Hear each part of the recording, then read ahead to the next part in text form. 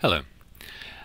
This video about theory in social science research is supported by my short Amazon book, which is called Doing Doctoral Research in Higher Education, Making Theory Work, and there's more details in that if you want to go further into the topic. Rather than describing the contents of that book, what I want to do in this video is to address two questions that doctoral researchers often ask. First one is, do I really need theory in my thesis or in my assignment for those that are doing a doctoral program? And which theory or theories should I deploy, and how do I select them? The book gives more detail about the nature and deployment of theory and about different perspectives, different types of theory and the work that it can do. To answer question one, do I really need theory? The first thing to say is that we operate on the basis of theory all the time in our everyday lives, and concepts and ways of distinguishing between this and that, for example. So we can't escape theory. The problem, though, about using those domain assumptions, as they're sometimes called, is that they get transferred into research in a tacit, implicit way and are not challenged. So it's much better to have an explicit theoretical perspective which is appropriate than one which is implicit and probably isn't. So there's no such thing as not having a theory. Addressing a research issue and simply expecting the data to speak for themselves is sometimes called naive empiricism, because it imagines that there is no theoretical underpinning of the choice of research topic, the design, etc., etc. So data never speak for themselves. They're not given in that sense, the literal translation of data. They are in fact constructed from within a theoretical paradigm or set of domain assumptions.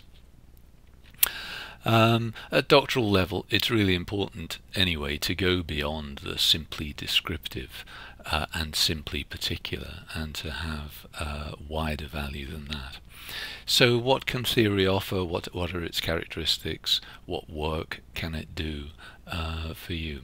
First thing is, it offers a set of concepts which are interrelated into a working system.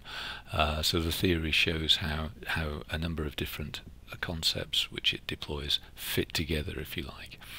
And the second characteristic is then a set of propositions come out of that which depict some aspect of the operation of the world, depending on the topic of the theory.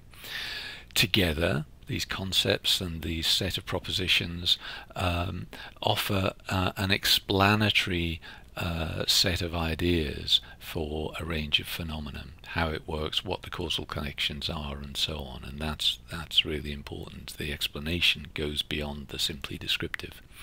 So as a result of that explanatory framework, the fourth characteristic is that a set of predictions, to some extent perhaps fuzzy predictions or predictions based on probabilities, probabilistic predictions, become possible even in the social world, of course much more strongly in the physical sciences.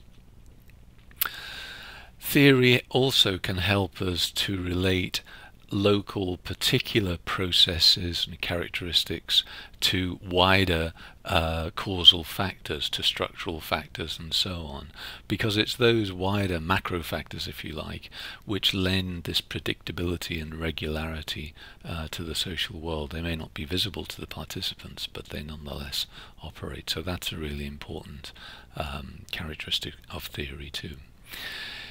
Theory, as for a researcher, theory can guide research interventions, as I've suggested already happens even if operating on the basis of domain assumptions.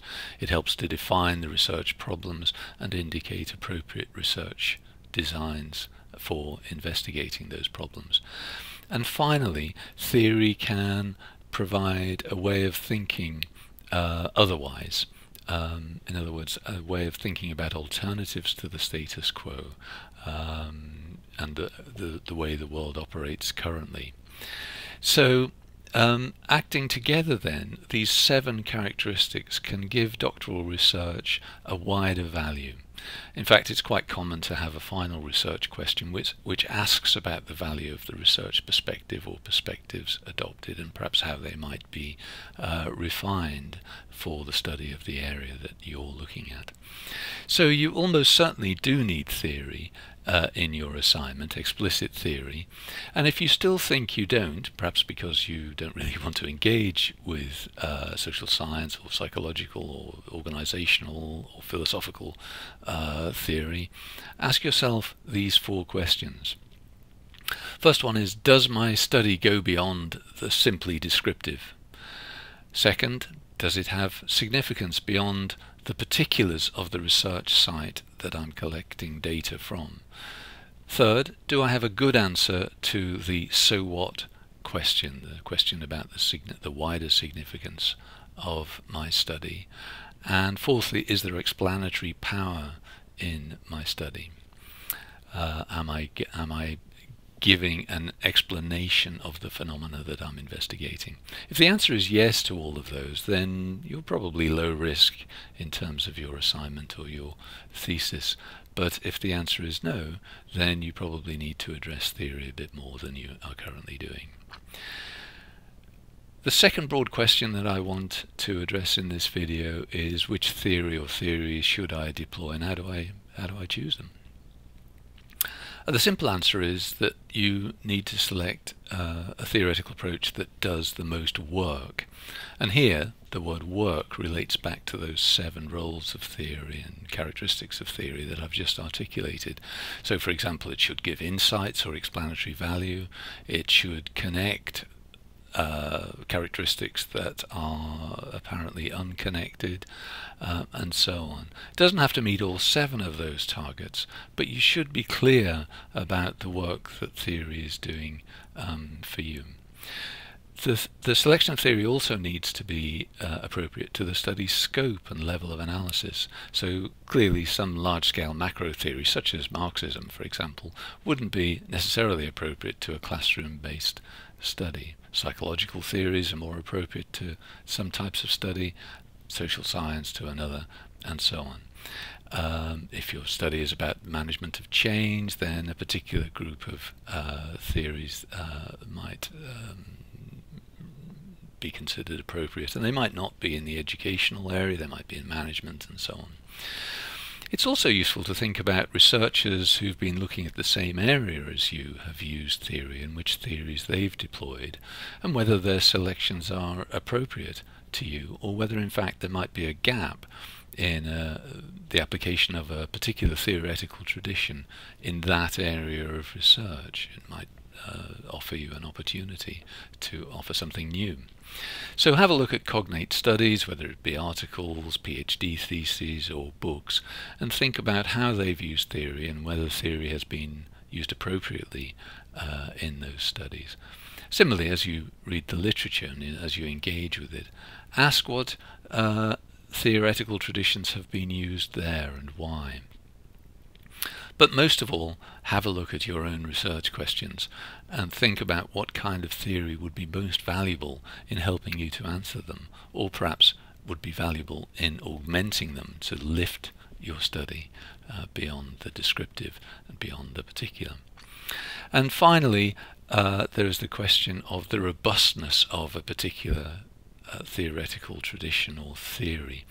Karl Popper, in Conjectures and Refutations, talks about the hypothetico-deductive model, and he demolishes the idea that theories can become laws once they're proven. Basically, he says that theories can't be proven, but they can simply withstand, to date, attempts to disprove them, to demolish them. So we've got strong theories and weak theories in the Popperian approach. So, for example, there are strong theories that most of us know about, the theory of global warming, for example, or Darwinian natural selection. But even those strong theories are not accepted by everyone, and some characteristics within them, or even the whole theory themselves, might at some stage, according to Popper, be demolished and replaced by a new theory. So the question about choice then isn't only about the value or the work that the theory is doing, but also about the quality of the theory, which you may have to defend. You need to see what it occludes as well as what it illuminates, what its weaknesses are as well as what its strengths are. So I hope you found the video valuable, and thanks very much for watching.